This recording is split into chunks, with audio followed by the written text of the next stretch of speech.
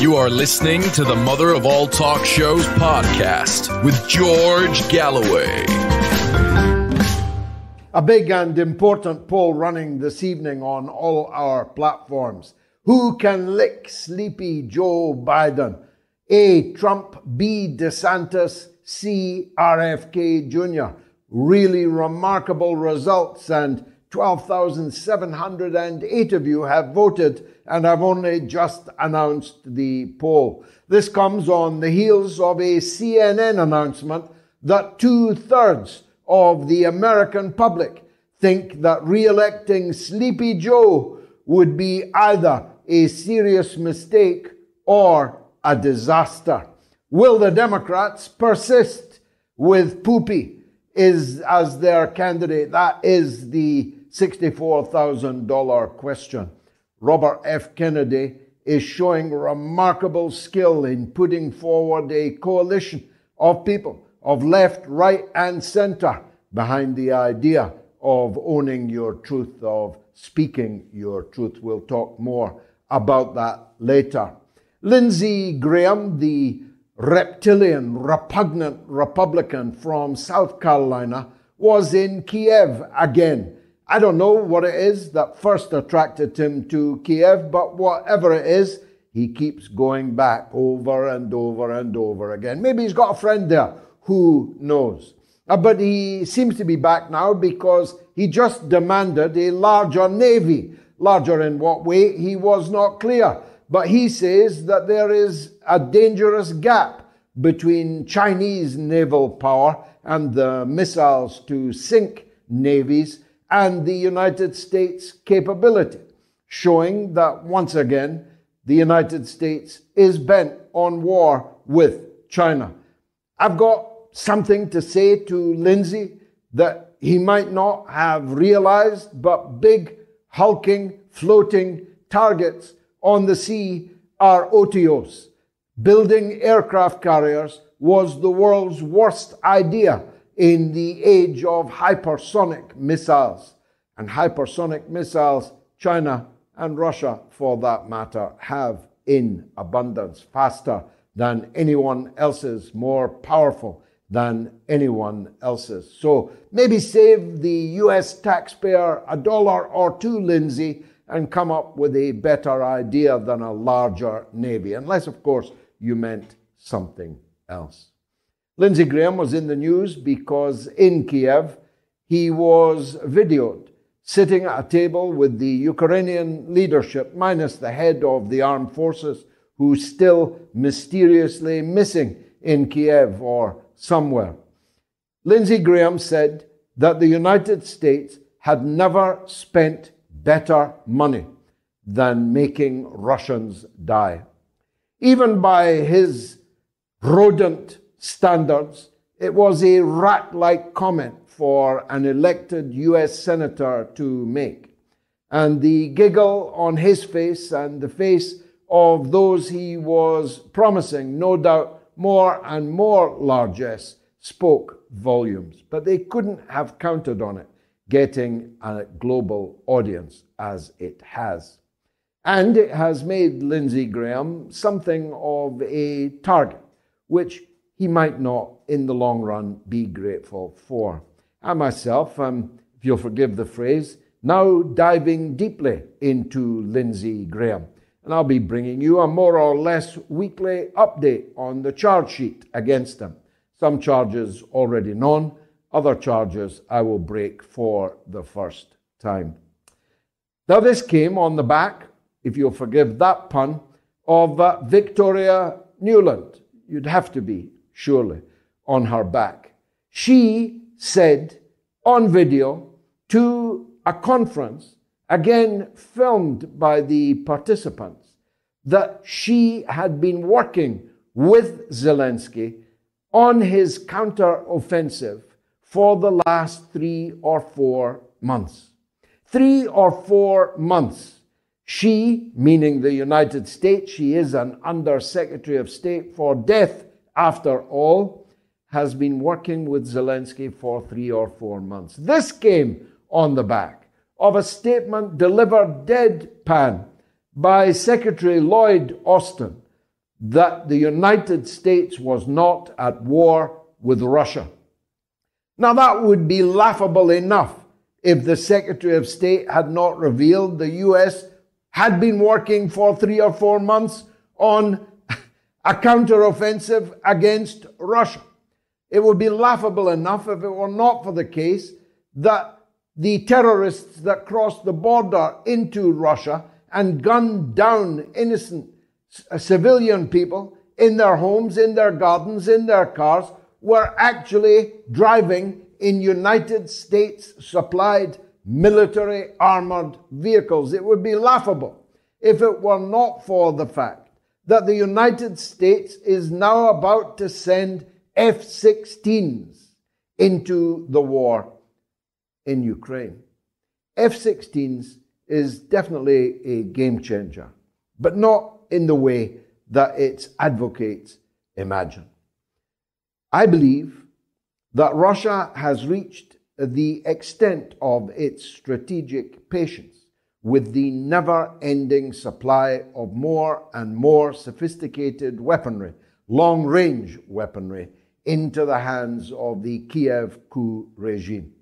And I believe that Russia has made a strategic decision to end this war and end it quickly. And that will not be pleasant for anybody involved, least of all me, who cried out against this war practically daily from 2014.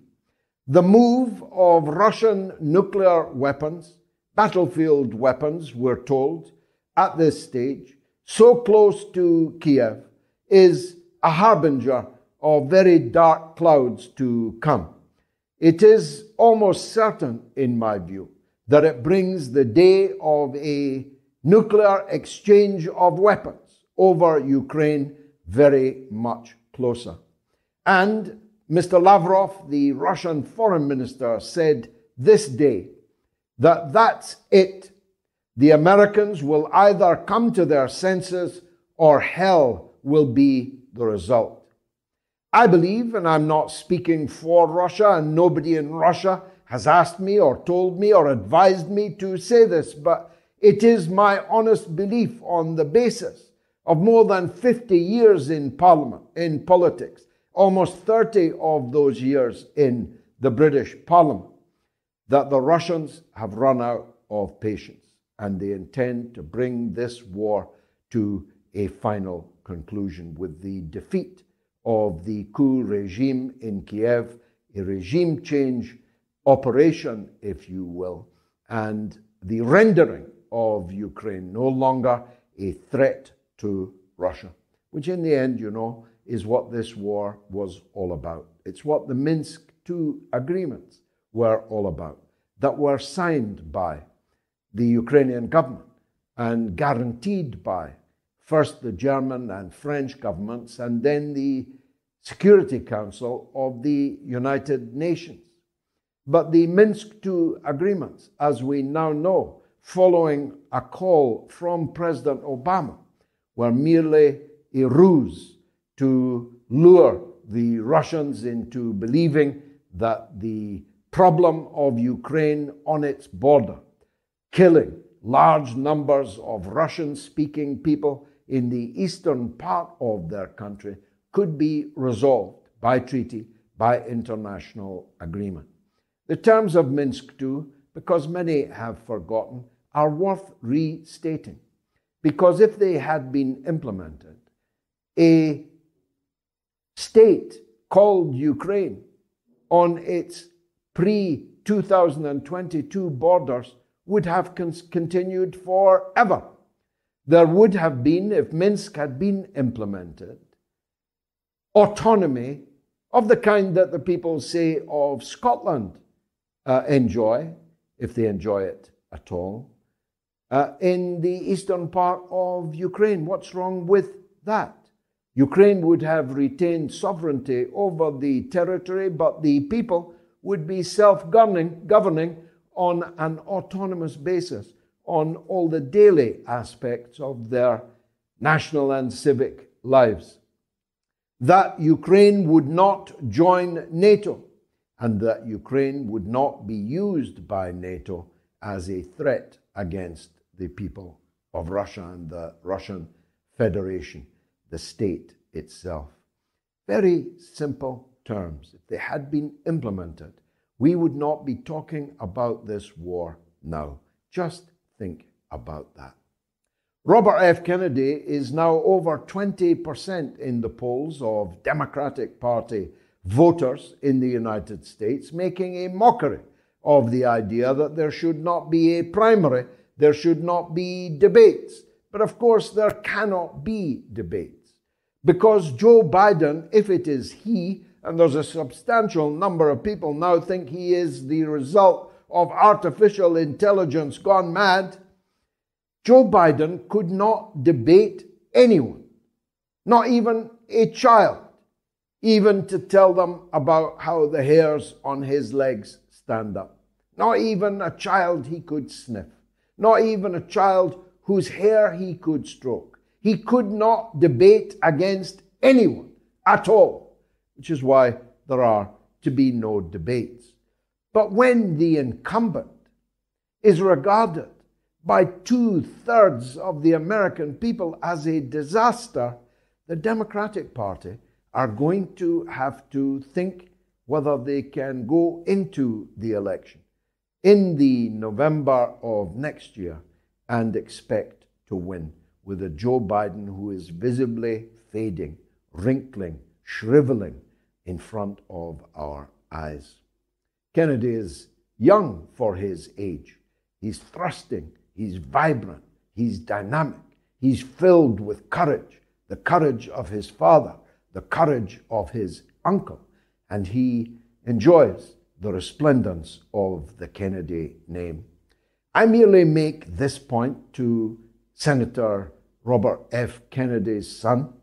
If you don't want to end up like Senator Bernie Sanders, you're going to have to put in place a parallel machinery whereby if they cheat you out of the nomination of the Democratic Party, you must be ready to make a third-party run for president. And if you do, you stand a very good chance of winning. We're asking in this poll if Ron DeSantis, whose campaign went up like a rocket and came down like a burnt stick within a few minutes of the fiasco on Twitter, is the man to lick sleepy Joe Biden. And from what I can see of the poll, hardly anyone at all thinks that DeSantis is the man.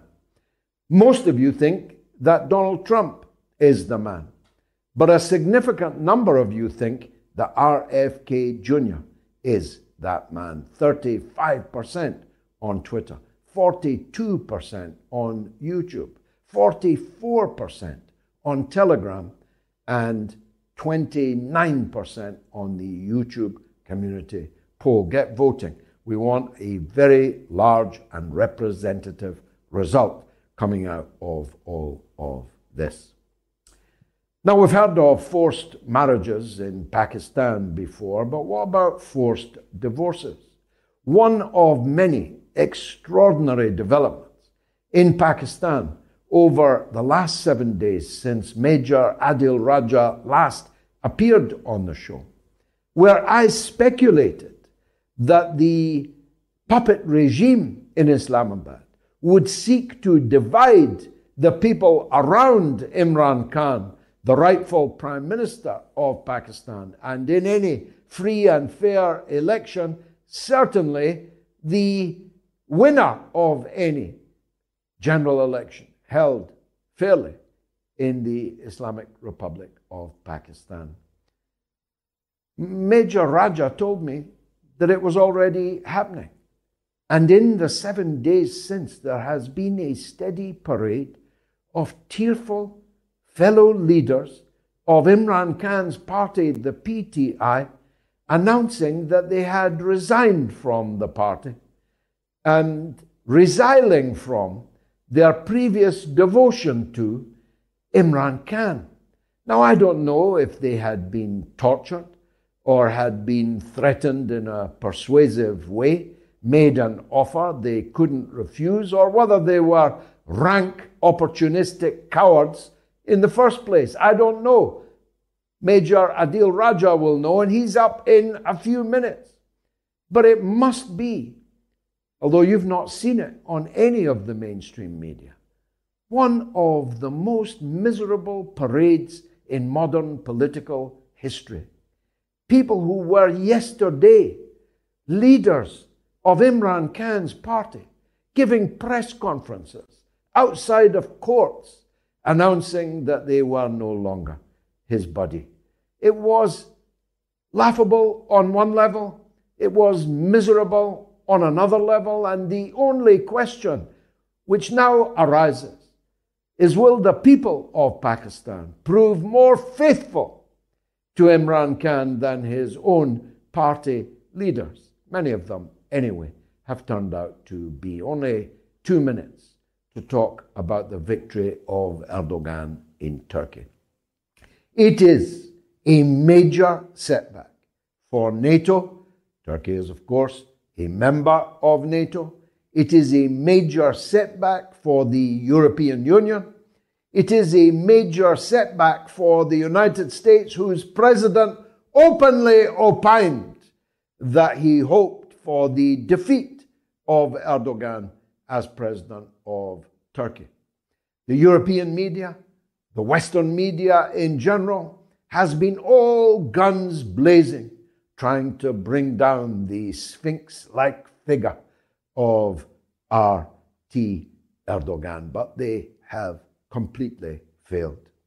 20 years he's been in power now.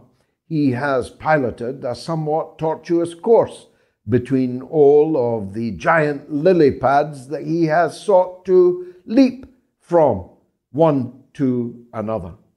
But over the last year or so, Erdogan has made it plain that he sees Turkey's future as a Eurasian one, in alliance with Russia and in alliance with China. And you don't have to love Erdogan, and I don't. But when the worst people in the whole world are praying, are ceaselessly agitating, seeking to subvert the democratic will of the Turkish people, just to bring down Erdogan, you've got to say it's good news that he has won convincingly, don't you? Fasten your seatbelts. There's a lot to get through. You are listening to the Mother of All Talk Shows podcast with George Galloway. The poll is going great guns. 13,281 of you have voted. Who can lick sleepy Joe Biden? A, Donald Trump, 53% on Twitter. B, Ron DeSantis, 12% on Twitter. C, RFK Jr., 35% on Twitter. On YouTube, it's Trump 52, DeSantis 5, RFK Jr. 42. On Telegram, it's Trump 49, DeSantis 7, RFK Jr. 44. And on the YouTube community poll, it's Trump 63%, DeSantis 8%, RFK Jr. 29%. Get your votes in before the end of the show. Adil Raja, retired Pakistani Army major, journalist, and whistleblower, joins us again now. Major Raja, thank you for joining us again. We may have to make this a weekly occurrence, given the interest in this subject. I don't know if you heard my introductory remarks. I was lamenting the parade of unfortunates resigning from Imran Khan's leadership and his inner circle, and I suppose implicitly saying what a pathetic sight it was. How did it look to you? Well, George, first of all, thank you for inviting me again. It'll be my pleasure to come on your show, and because we need to make things clear to the Western world, to the greater English-speaking audience, at what's actually happening in Pakistan right now. I told you last Sunday that this is what is going on, which you're seeing right now. Now, what's happening basically are two things happening at the same time. First, you're seeing a parade of shame, which you're saying there are certain people who joined Imran Khan on the recommendation of the military establishment, and that is why they're leaving him quite easily. But most of the people who are leaving Imran Khan at this critical juncture are being forced to leave him. They are being blackmailed by either the skeletons in their cabinet, or they're being blackmailed by you know. Let me give you an example. There was a politician, I know him personally. He left Imran Khan because he was told that they are going to strip his wife naked back at home by the intelligence services. The ISI are going to do that. The internal wing, they are going to do that. This is the kind of political engineering which has always happened in Pakistan, but this time it is intense, because whenever military in Pakistan has carried out a regime change operation, people have been happy about it. People have not objected to it. But this time around, 13 months ago, was the regime change operation was carried out and Imran Khan was deposed of power.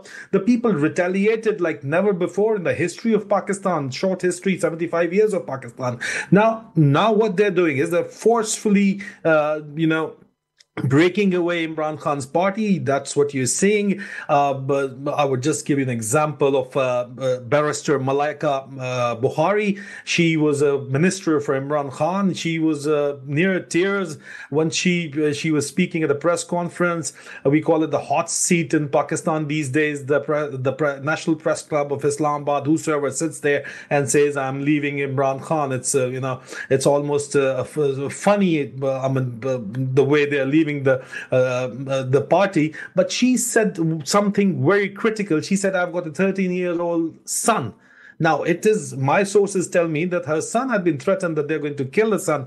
I can confirm to you, I can pledge it, I can prove it, that people's mothers have been tortured, sisters have been tortured who are supporting Imran Khan.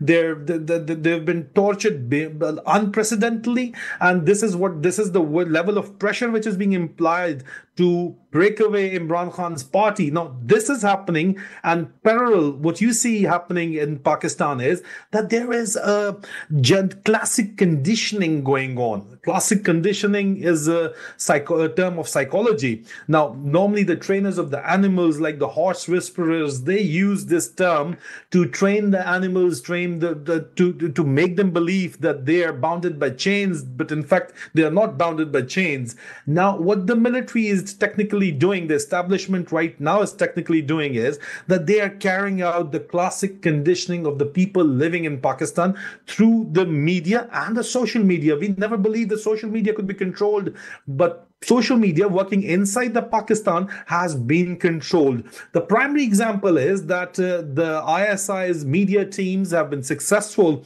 in mass reporting my content on YouTube and Facebook, which was getting 1.2 million views per day and which was shattering the narrative of the military establishment. They've succeeded in getting my channels terminated on Facebook and YouTube. It's a case study right now. And, well, I am streaming on Twitter and Twitch as a result, but people are not used to these platforms. But this is what is going on. And the remaining people, like Imran Riaz Khan, he's been picked up. He's not to be found anywhere. He was the biggest YouTuber. He was the biggest social media journalist. And other than him, I was the one who was telling them, because of my sources who are working right now, my colleagues for 21 years working in the military establishment, who do not believe in this fascism, who work for the people of Pakistan, not for the corrupt journals. They are telling me their moves beforehand, and I'm still going ahead exposing them on my Twitter profile. Just go to my Twitter profile at the rate of Soldier Speaks. In the last 13 months, you will see that I've preempted each and every move of theirs, major political moves of theirs, and that's why they're not very happy with me. But what they're doing is that they have broken the people's will. They are going into their houses, they are picking up their mothers and sisters, they're ridiculing them, and they are trying to do the classic conditioning of the entire country that, listen, you have to accept the kleptocracy's rule, and the kleptocracy is supported by the military establishment. And why they don't care? Because they don't have to go out to vote. And in the future, what they're going to do is that, let me tell you right now, now market right now, George, I'm telling you, they are going to present a budget in this month now. After 2 days, they'll present a budget and they'll announce that they're going for the elections. They're going for the elections in October, and the election will be completely engineered, and they're going to give few seats to Imran Khan's party, right? And they'll say, well, he's lost his popularity. Can you believe that? Well, I do believe it. Of course, I've seen it many times before in my 50 years or so of involvement with Pakistani politics. So I do believe it. So you think that the hint that they were going to ban Imran Khan's party will not happen? They will allow the PTI to participate in the election. We thought, with good reason, that Imran Khan had tens of millions of voters. How are they going to avoid everyone conditioning or not going into the booth and filling in their paper for Imran Khan? How they've been doing it before this, George. Firstly, we need to understand that Mr. Nawaz Sharif sitting here in London is behind all this fiasco in Pakistan, because he's appointed this army chief and he's got some things on him that he cannot go here or there, and he's dictating his terms. He wants a level playing field. Now, that level playing field require the Imran Khan's party to be dismantled the way Mr. Nawaz Sharif's party was dismantled by the military establishment. So that is his idea of the level playing field. And the second thing, he is now still impressing upon the military establishment, who obviously he's blackmailing, or he's got something on the army chief. Definitely, that's why they are carrying out the gross human rights violations. He wants Imran Khan to be disqualified, most probably, and they are still going at him. They've got so many options to disqualify him. So if Imran Khan is not in play, and if his secondary leadership is leading the party, how they're going to do it is a very interesting question, George. How did they manage to not let Imran Khan get a 2/3 majority in 2018 polls? They disabled the result transmission system, RTS. Now imagine that. That is a computer system. They disabled it. It is under the command of the Election Commission. Now, Election Commission works under the ISI, all right? They are the bosses there. They are like the Gestapos. They are like the Stasi. It's a Second World War era. Let me tell you, there is no doubt Imran Khan himself has said that the only man who matters is the army chief. So they're going to disable the system. Nobody's going to count the votes. Just go for a case study in 2018 elections. Just at the peak of Imran Khan winning, clearly getting a 2/3 majority, the RTS system went offline. And once it came back online after 2-3 few hours, the seats which Imran Khan were winning, they came down. And we were in the military told by the ISI officers that this is going to be the exact number in which Imran Khan is going to get. How did they manage it? They don't let you count the votes. I mean, it took Imran Khan literally for 3-4 years to get recounting in 4 constituencies before in the previous election before 2018. So they manage things at the face of it. They manipulate things, and then they control the judiciary. They control the entire system. They control the Election Commission of Pakistan through. They've got files on everyone and everything. I've told you in my last program with you, what they're doing is a classic blackmail operation going on, and they've got and if you've got nothing on somebody, they are going to use they're going to use, I don't want to see those words, but that's what they do. They're going to use the moral turpitude. They're going to use even if they have to use girls, if they have to use boys, whatever, they'll use it. They're going to make your videos. They're going to exploit you, blackmail you. They've got your corruption files ever since you've joined the politics or business or from whichever background you come from, they are making files against you. The people who are coming at the top right now, George, the problem is that they are part of the kleptocracy as a whole. And Imran Khan was not able to get rid of these people, not within his own government, not within his own party as well.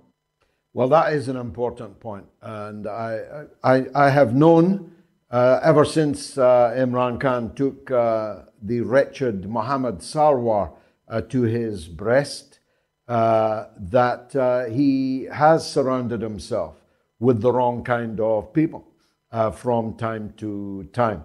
But let me, in the minutes available to me, turn to a very dark subject, especially in a conservative Islamic society like Pakistan, as puritanical society as more or less anywhere on earth. And that is the treatment of women prisoners, the treatment of women demonstrators, and the women family members of the people that these brutes have targeted.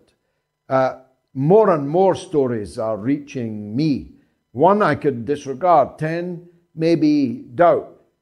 But I'm now receiving hundreds, and you must be receiving thousands of reports of the mistreatment of women by men in secret, behind bars, in dungeons, in barracks. This must place a chill in the hearts of the people of Pakistan. George, you're absolutely right. You know, what's happening is unprecedented. I told you the word unprecedented must have come into my conversation last week. It must have been the predominant word, unprecedented. What's happening is unprecedented. That's why I'm telling you again and again, that's unprecedented. The kind of supporters, women supporters Imran Khan has got, and they're in the jail, they're unprecedented. How? They belong to middle-class families, upper middle class, well-educated families. Even right now, Khatija Shah, she is the granddaughter of the ex-army chief, General Asif Nawaz Janjua, and she's a fashion icon in Pakistan. Imagine she's in jail right now, and she's being treated under anti-terrorism laws.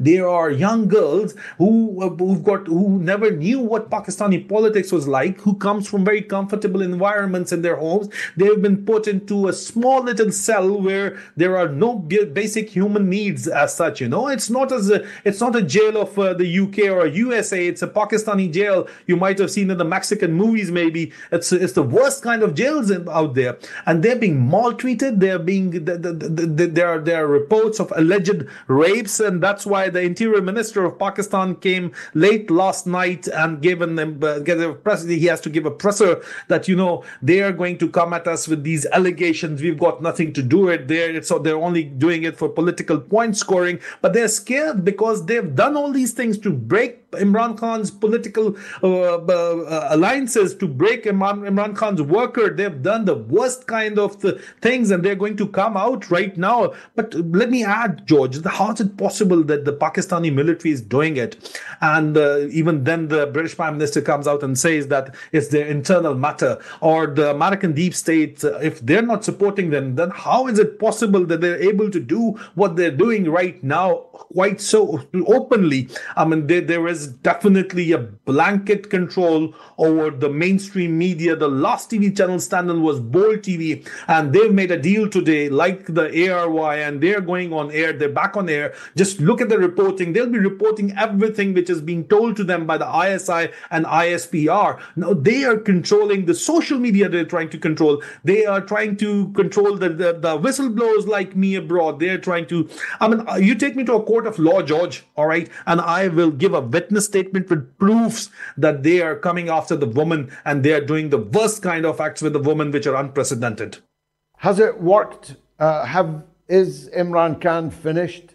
George, Imran Khan's an idea.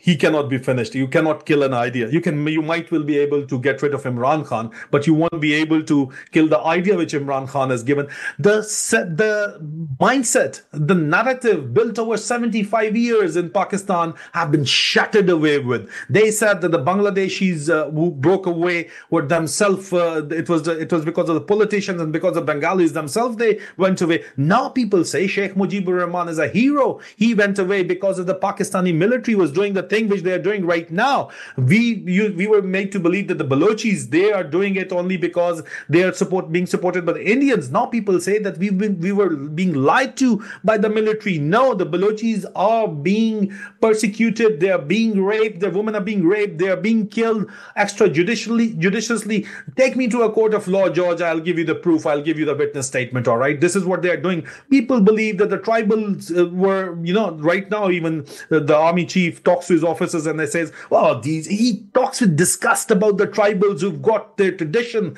Pakhtun Wali, you asked me last time that are the army going to revolt or resist? No, the people in Khyber Pakhtunkhwa is going to revolt and resist because it's as part of their tradition. They carry arms and ammunition with them, and they, only province in which they're not able to touch the woman is the province of Khyber Pakhtunkhwa, because these people, they went to their mosque and in the loudspeakers they let the entire area know that if the military or the police or any other law enforcement agencies try to enter your home, just shoot at them. This is what they say, and that's why they haven't gone in there.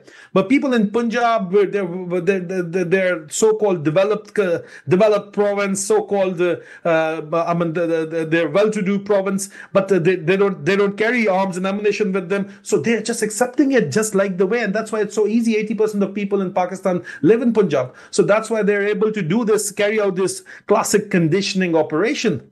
Major Raja, thanks for joining us with this very dramatic and still growing, not finished, this story of the overthrow of democracy and the declaration of martial law without the declaration. The army and the ISI are now running Pakistan. I'll be right back. 60 seconds, count them.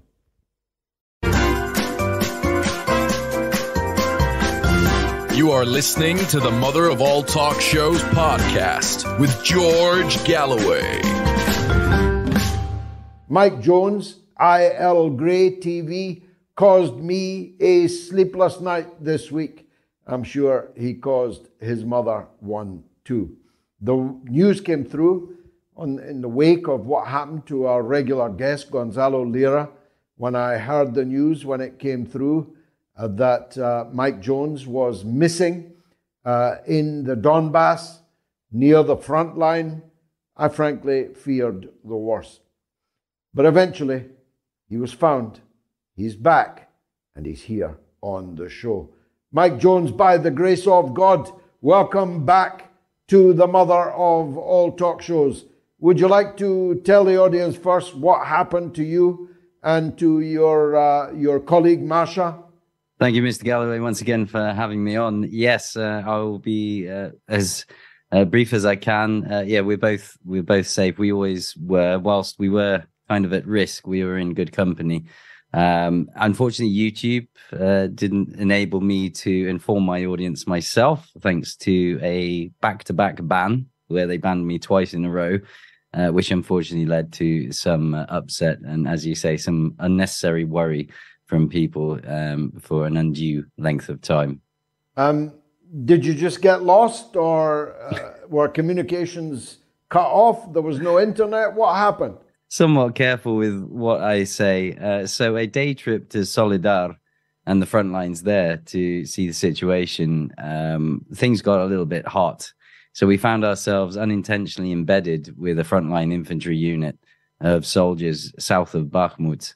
And of course, due to Ukrainian tactics whereby they track foreign SIM cards, you have to not only put your telephone on airplane mode, but also disable location GPS tracking on it. So I had to go completely black and completely dark. This was unintended, unfortunately. We were supposed to be back, obviously, at our hotel that evening. But due to the situation, which I'm told resulted in even the general of the unit having to be evacuated rather quickly, we of course fell down the level of priority. And I've been in the army and I understand what it's like. So a transport that was supposed to come for us was, of course, diverted elsewhere. So we spent the night in a basement, which was surprisingly comfortable south of Bakhmut, with some amazing guys, really incredible, a range of guys, young and old. And I was quite quickly accepted into them, despite my nationality and some sort of standoffish looks to begin with. I was told my Russian is spoken without an accent, which also didn't help, perhaps for a while, with some MI6 jokes. But when I told them my story and my motivations, they very quickly understood. And they told me that it was a huge morale booster to hear the level of support from the West, and also that people like myself are doing what I'm doing and aren't afraid to go to the front lines to see for themselves what's going on. So that was a particularly valuable and moving experience. Let's turn to the war in general then. Any sign of that Ukrainian counteroffensive? You may say in some words there was some increase in activity on certain front lines. But from what I asked of it, no, there doesn't appear to be this much lauded counteroffensive that we've been promised. The military expert, Andrei Marochko, told me that it's an information counteroffensive. It's a propaganda counteroffensive at this point in time. Whether it transpires that it forms into an actual physical offensive, we shall see. But I'm leaning towards agreeing with him. But there was some fairly intense shelling when I got back to Donetsk. There was an attack on a civil administration building the day I arrived. 6 HIMARS were fired at this building, timed, incidentally, with a pause between the initial strike to hit the journalists and emergency services later. It was posted on the subreddit r/Ukraine, where they celebrated the fact that propagandists were hit by HIMARS on this civilian administration center in Donetsk later on. So that's what I'm seeing of the counteroffensive in the Donbass region so far.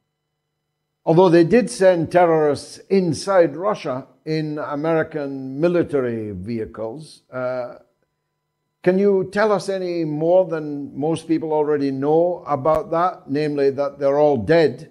But how did they get in and how much damage did they do? From the last I read, one civilian, I believe he was a clerk of the border guard, was shot in the back of the head by these saboteurs, as they're called. Approximately 80 of them infiltrated into the Belgorod region. And initially, Ukraine tried to distance itself and said that this was the Russian Freedom Legion, or they tried to put it on some internal group. However, the fact that American equipment was very visible and quite clearly used, MRAP vehicles, for instance, then put pay to that theory that this was an internal struggle or uprising of some nature. So this was very definitely something masterminded by Kiev. Remember that this occurred very shortly after the fall of Bakhmut, which must have been an incredible blow to morale in Ukraine. So it served its purpose at the cost of 80 human lives. Media attention was drawn away from this crushing blow to Ukraine. And that, again, said a lot about the Kiev regime, and served, again, once more, as we've seen with many of these sort of propaganda efforts, has only served to solidify Russian resolve. They're always trying this false flag story, aren't they? They did it over this column that entered Russia. They did it over the drone attack on the Kremlin, which the United States now accepts was a Ukrainian operation. They did it over the Nord Stream, where they tried to blame Russia for blowing up its own gas pipelines. And now the German government has said that the arrow points at Ukraine as having been the perpetrator of that. And they've done it, of course, in various military situations, the maternity hospital in Mariupol, I think it was, in the massacre that they themselves carried out in Bucha. This is standard operating practice for them, isn't it? Yeah, it's become almost farcical at certain points. We've seen this strike in Dnipro that was supposedly blamed on Russia, then very quickly turned out to be an S-300 missile by all accounts from the studies of the explosions. Then CNN reports that Ukraine's AA defense is working better than ever. And yet somehow Russia still was responsible for striking this outpatient clinic when quite clearly the evidence seems to point to the fact that it was a Ukrainian anti-air missile that went astray and once again hit a civilian area. And we saw it in Kiev as well with these anti-aircraft missiles going off and hitting residential buildings. Very quickly, the BBC picked up on that and blamed Russia for it. Again, when you hear the news, and I often get sent letters and emails asking me, is this the case? When I start to dig deeper into the details, a very common theme occurs with many of these propaganda spins and false flags and atrocities that are leveled at Russia. Now, I'm not saying Russia is blameless by any means, and I'm certainly not saying that mistakes aren't made and that missiles don't go astray. But just 9 times out of 10, you can normally, with your critical thinking, cut through all that rubbish and start to understand the common theme that occurs. Well, I'm old enough to remember when one of the missiles landed in Poland. And Zelensky himself told us that it was a Russian attack on Poland until it wasn't. And the Americans themselves announced that it was a Ukrainian anti-aircraft missile. What about the raids on Kiev? There's been a stepping up of Russian bombardment in Kiev. What are they hitting there? From what I understand, and do forgive me, I have been out of the loop for the past 10 days somewhat, given being near the front lines. But for the most part, as I understand, these are critical infrastructure, generally energy related, to prevent the supply of these Western weapons. We had that radiation fiasco after the British ammunition was seemingly detonated in the west of Ukraine, causing a lot of embarrassment. From what I'm told, the monitoring website has seemingly gone down or inactive, where it appears, and I don't know this for a fact, do correct me in the comments on YouTube if I'm incorrect here, but it seems they are not wishing to publish the gamma radiation levels that have seemingly increased in that area. So this appears to be the aim. So targeting the stockpiling of these weapons and neutralizing them before they can be utilized on the front line. And this is also applied off the record to Leopard tanks as well that have been destroyed. But we shall see some evidence of that shortly, I hope. Now, the F-16s are on their way, or are they? Who's going to fly them? Ukrainian pilots clearly cannot fly them. Are they going to put mercenaries in the cockpit, do you think? I have no doubt, absolutely. These will be volunteers. To quote Scott Ritter, sheep-dipped as Ukrainian pilots. The last I heard, the Netherlands were offering their F-16s to start with. I don't envy the guys that have to sit in the cockpits of these things. I do believe that the integrated air defense systems of the Russian Federation will wipe them out. Russia has air superiority over Ukraine, and these aircraft won't be a match for certainly not the S-400 systems.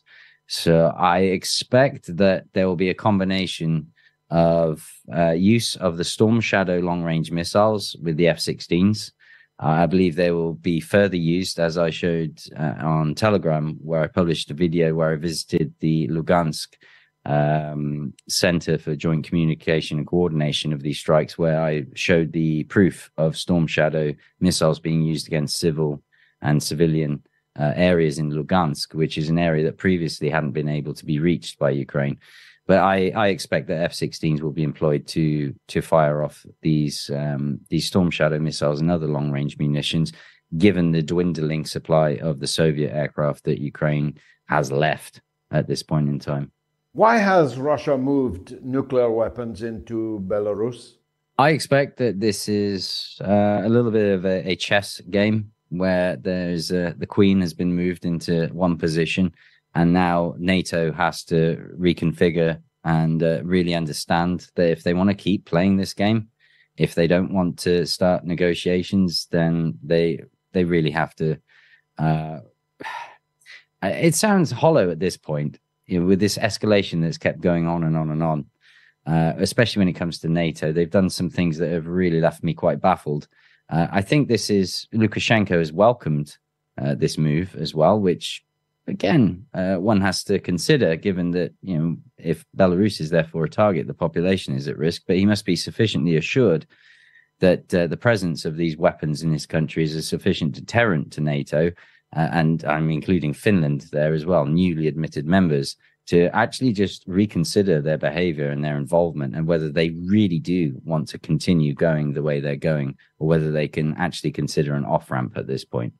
Well, Mr. Lavrov said today that the Americans have to come to their senses, or hell will be the result. What do you think he meant by that? I think it's pretty literal. I think the way that the West is continuing to antagonize, and it's not just even with nuclear, it's with chemical and biological weapons as well, specifically chemical. They're employing them with extensive use along the front lines, along certainly Donetsk, where I saw evidence of their use.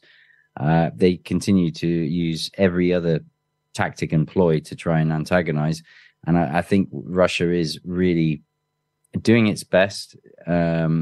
As we've seen, they don't react. They don't employ knee-jerk reactions, but they are very clear and very precise in both their wording and their actions. And I hope that perhaps this message is heard and read by the West, but that hope is quite thin at this point.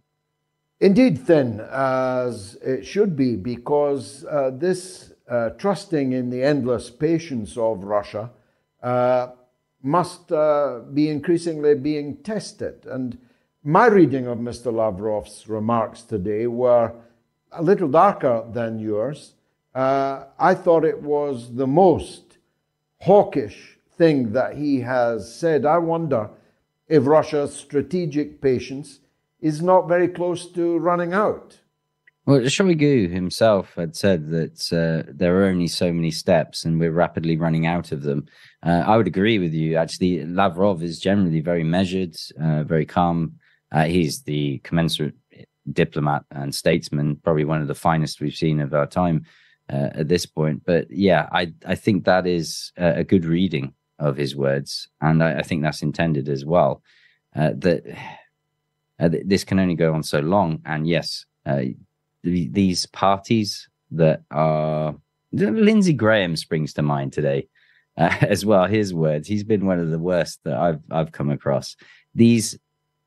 I'll watch my words. These individuals need to really reconsider and rethink their strategies, and perhaps eat some humble pie and just admit that they haven't achieved their stated aims and goals in destroying the Russian Federation.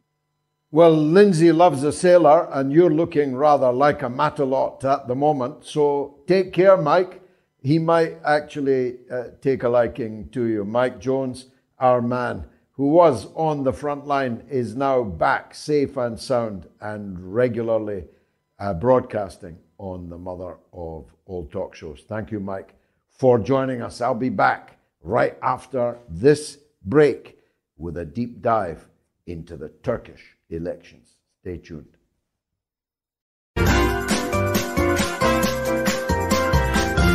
You are listening to the Mother of All Talk Shows podcast with George Galloway.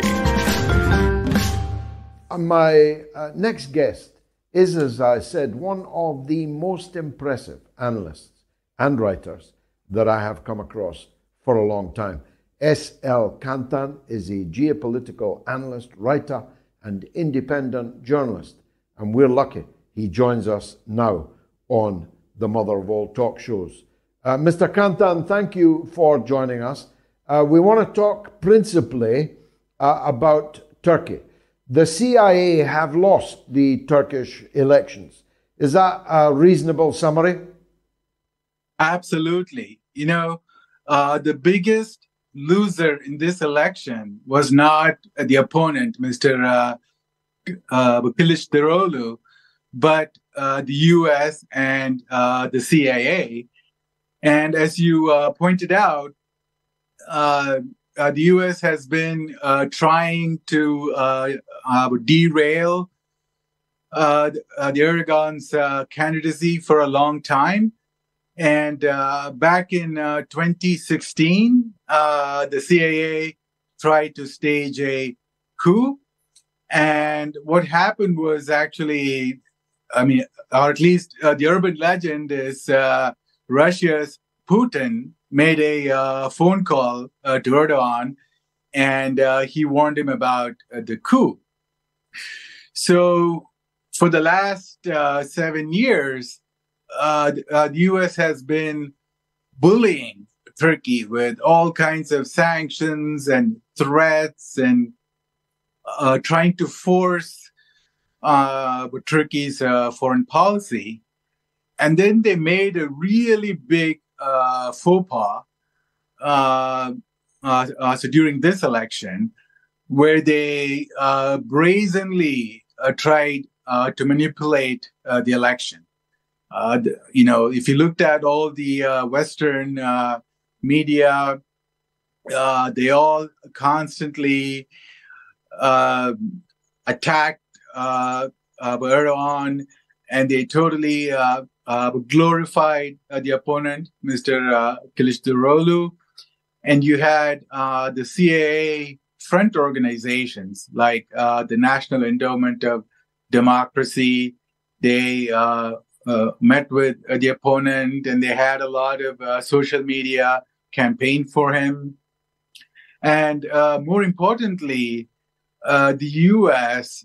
started like an economic warfare against Turkey for the last 2 years.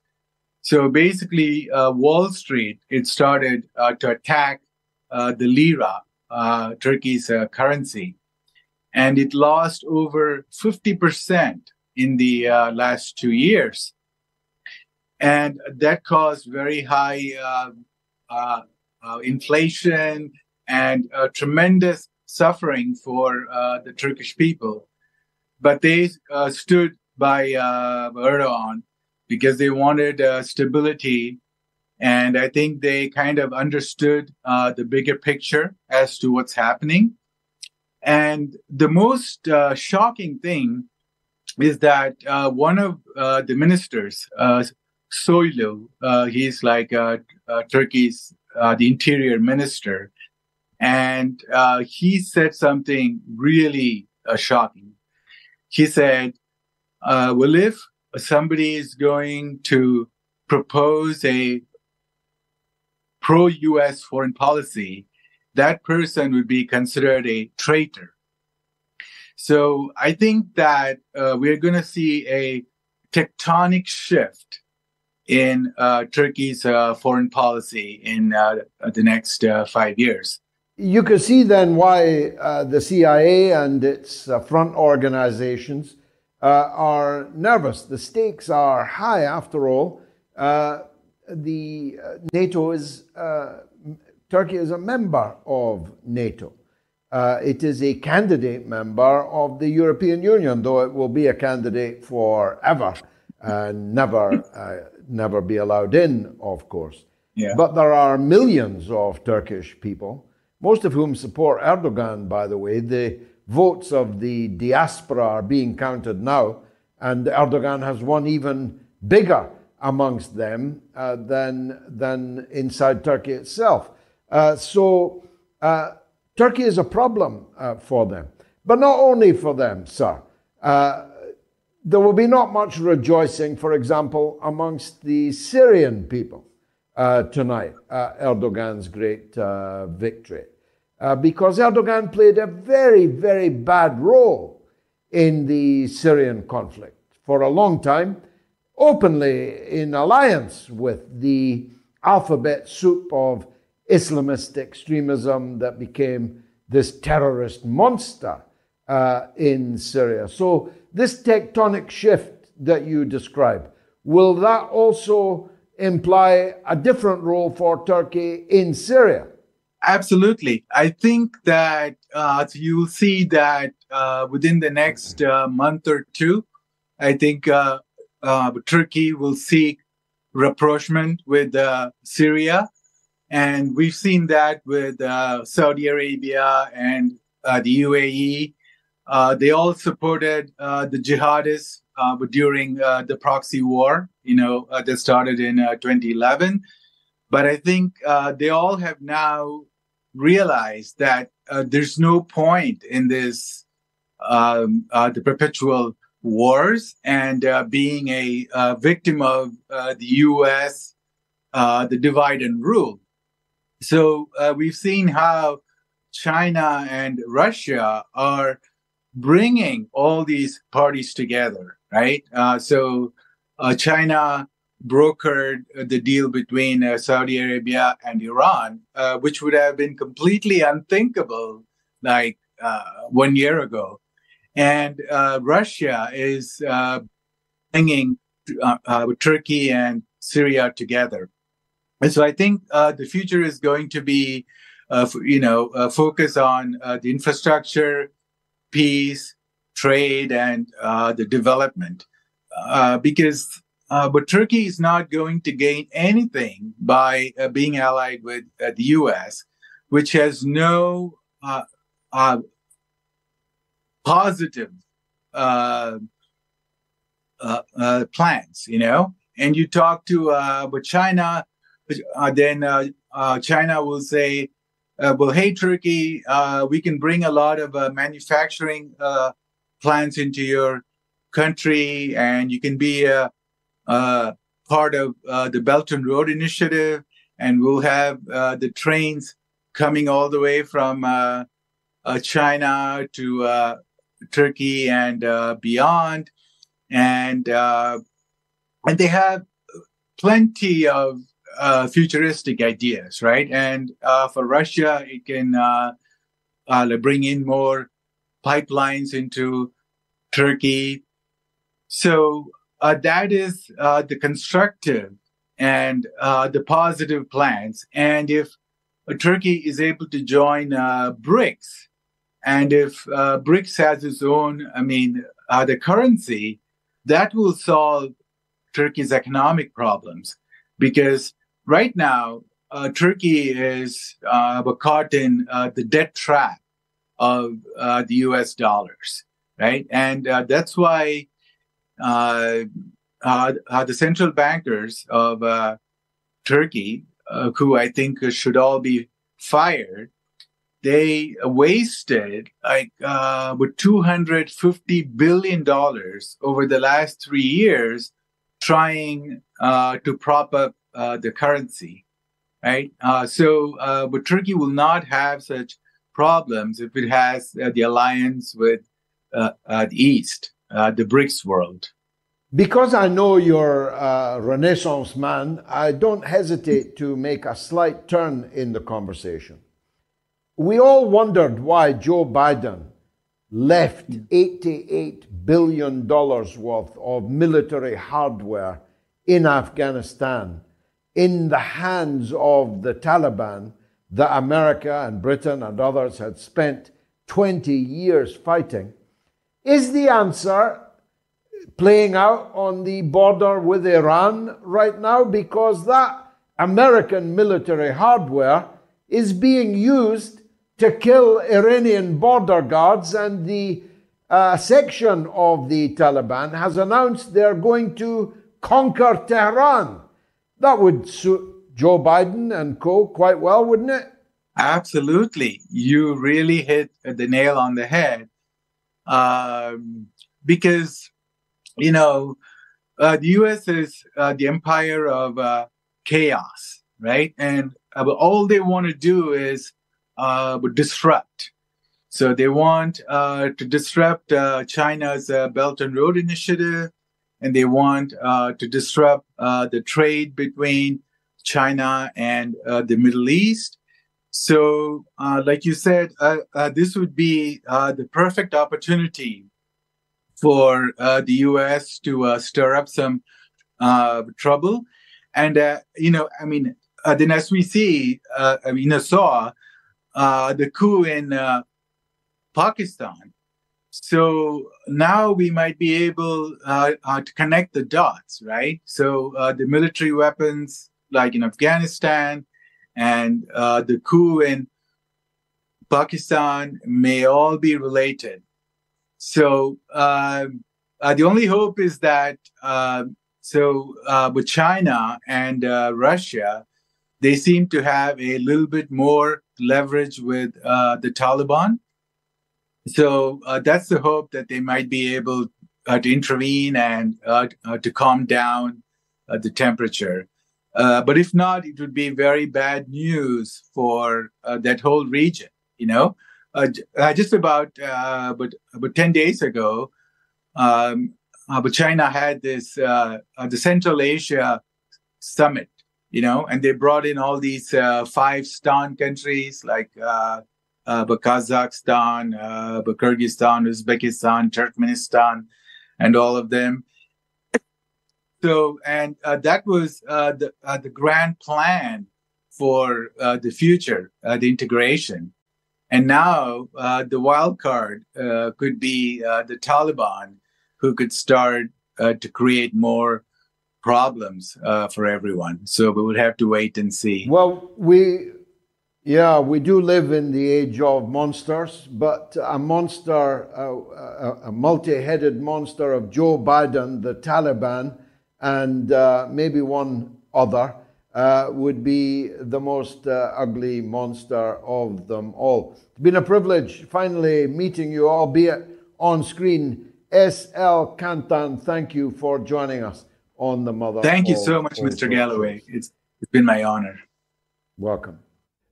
It's now official. Turkish President Erdogan has won the Turkish election and has been returned for a 3rd term as president. And he has been congratulated by President Putin and President Macron, one of whom meant it and the other of whom didn't. Another legend on the line, Norma in Bristol. Norma, what would you like to say? Hello, George. Well, in actual fact, I like the tennis, as you know, and it's such a pleasant diversion from all the troubles. Now, today at the French Open, which is a big one in Paris, the Ukrainian tennis player was booed by the spectators because she refused to shake hands with the Belarusian player, who, in actual fact, is second in the world, Anna Sabalenka. Now, these individual players, they don't compete they don't play for their countries. They just play as individuals. And, I find it quite upsetting, really. Except that the Belarusian beat the Ukrainian, if I have followed the tennis correctly. Yeah, so the last laugh was on her. And the public in France is well in advance of the public elsewhere in Europe, although it's a rising tide of people that are tired of this Ukrainian play.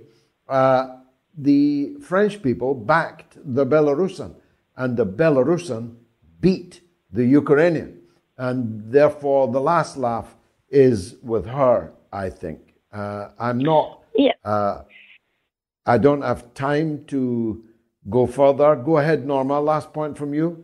Well, no, I mean, she was expected to win. She's a very good player, Sabalenka, the Belarusian. But, I mean, if just very quickly, say it was a football team representing their country in an international competition, where there were atrocities and things, then that would need to be reviewed. But these individual tennis players are just playing, and I want to enjoy it, and I don't want to see these things going on, Yeah.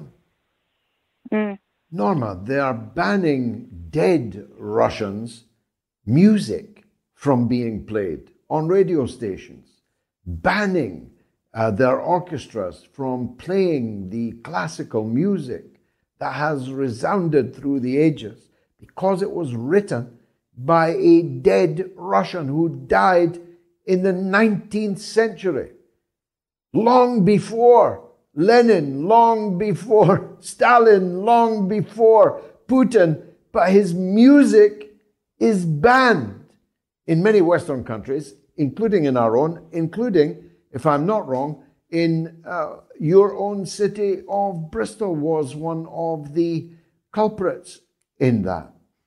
Look, we are living in the middle of a psyops. It's not working, this psyops, but that doesn't stop them playing it. The tweet of the week for me was when Elon Musk tweeted this. Take a look at it. This. Headley. And I'm Ryan Wolf. Our greatest responsibility is to serve our Treasure Valley communities, the El Paso, Las Cruces communities, Eastern Iowa communities, Mid-Michigan communities. We are extremely proud of the quality, balanced journalism that CBS 4 News produces. But we are concerned about some irresponsible, one-sided news stories plaguing our country. The sharing of biased and false news has become all too common on social media. More alarming, some media outlets publish these same fake stories without checking facts first. The sharing of biased and false news. The sharing of false stories without checking the facts first. We are living in a sea of mendacity. The mendacious sea is the one that we are afloat upon. And it is because the mind controllers are running out of arguments, running out of adherents, running out of people who will believe them, that they are banning the likes of the people that have had their YouTube channels blocked here that have been on this show this evening. I didn't know that Mike Jones had been banned on YouTube. I didn't know that Laurie Spencer had been banned on YouTube. I didn't know that all these people, because YouTube doesn't ban me and has in fact allowed a huge number of people getting on for 275,000 people to subscribe to my channel and kept up my videos with views, in one case, of more than 100 million views. So forgive me, because I'm focused on building moats and hopefully building it in different languages and in different places. I don't often come across on YouTube the kind of blocking and strangulation and outright banning that other people speaking their truths are having to endure. But I did for a very long time, more than 1 year, on Twitter, which is why I have a legal action against Twitter in the courts in Dublin, which is the place that Twitter is officially registered as belonging to. And that case will continue. I insist on justice. Now, the cause of the legal action has been removed. The banning and blocking and strangulating has eased quite considerably. I now have 470,000 followers on Twitter. This show is, as I said to you at the beginning, being watched by millions. But I will not walk by on the other side of the road and stay silent when others who have been unjustly banned and blocked are being done so. And my heart goes out to my good friend, Randy Credico, this evening, and I'll do everything I can to get him back on Twitter. But my main point is, you can't win with a losing hand, as Bob Dylan, 82 years young, forever young, said in his wonderful song, Things Have Changed. You can't win with a losing hand. The West is playing a losing hand, and it cannot win. It can forestall the inevitable. It can delay it, but it cannot win with a losing hand. Our economies are defunct, kaput. Germany is now officially in recession. In fact, it has been in recession since September of last year. You can't win with a losing hand. Our economies were fundamentally weak, but are now drowning as a result of the actions, self-harming actions, including the blowing up of a European pipeline by the United States of America, at least on the orders of the United States of America. We are sinking into a sea of our own making. We are presiding over a jungle. Europe has become a jungle of lawlessness, of vice of all kinds, of maniacal ideas that were last seen in Pompeii before the deluge, that were fundamentally weakening the sinews of our society. Everything that was precious to us is now profaned. Everything that was solid to us has now melted into air. We have a losing hand. China and Russia, Turkey, Iran, Brazil, Africa, Latin America, they are the ones that have the winning hand. Instead of trying to befriend them, we have declared them to be enemies that must be, if not invaded and occupied, then destabilized and manipulated and weakened by regime change operations, by Trojan horses full of NGOs that are parked in these countries. In the Middle East, we have lost people. Peter Ford, His Excellency, the former British ambassador, wrote recently, "Who lost Saudi Arabia? What a disaster for British and American diplomacy, that a country they created for a precise purpose has now been lost to them. A royal family, armed and ass-kissed for decades by us, has now turned against them, is now about to join the BRICS Bank, putting its phenomenal wealth behind the Bank of the BRICS. The queue to join the BRICS could scarcely be longer. There's not enough letters in the alphabet to describe the BRICS as it will be in 5 or 10 years from now. Bob was right. You can't win with a losing hand. You can bluff. You can try and kick the table over, but you can't win with a losing hand. Me, I'm observing it all. I'm doing my bit as the leader of the Workers' Party of Britain to try and save our people, at least, from the perdition which awaits us all if we don't force our governments to change, or indeed change our governments. I'll be back, God willing, on Wednesday at the slightly later time of 9 p.m. UK. I hope you'll join me, and I hope that you will bring another viewer with you. And if you do, think about it. 1.38 million watched in the last 7 days. If each of you brought one viewer, we'd have an audience that would cause them to cry in Langley, Virginia. Just think about that. It's been marvelous.